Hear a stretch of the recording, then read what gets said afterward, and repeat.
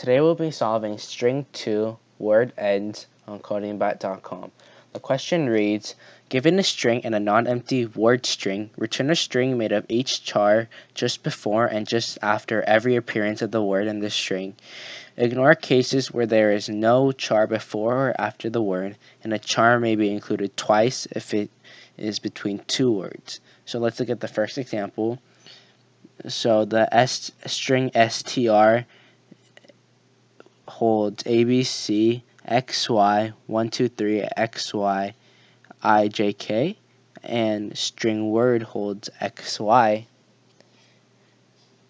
So your return is gonna be everything that's before XY and everything that's after XY.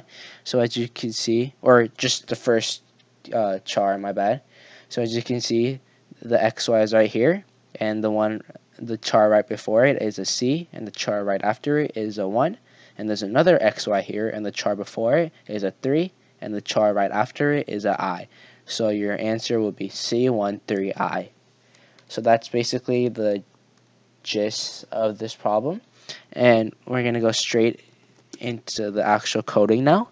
So we're going to create multiple variables to start off.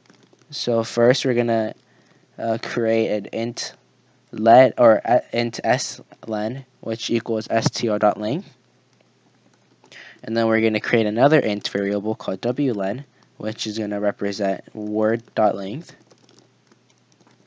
And now finally we're going to create a string variable called fin. And this is going to be your result, and this is what you're returning at the very end of the code. And now we're going to go into our for loop. So for int I equals 0, I always has to be less than slen minus wlen, or plus 1, or else it's going to be a compilation error. And now we're going to create another string variable called temp, and it's going to be equal to, it's going to hold str.substring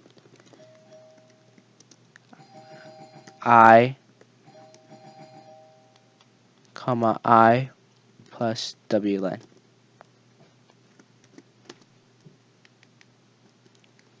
And now we're going to go into our if statement. If I is greater than 0 and temp dot equals word, then you're gonna add str dot substring I minus 1, comma I to fin. And you're gonna create another if statement if I is less than slen minus wlen, and temp dot equals word. And then you're gonna add str dot substring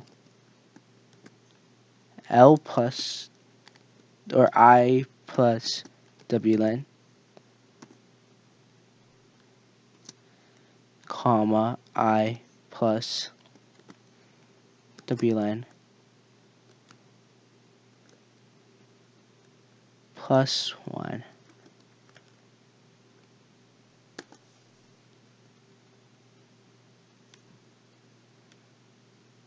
Okay, and after that, all you need to do is return fin.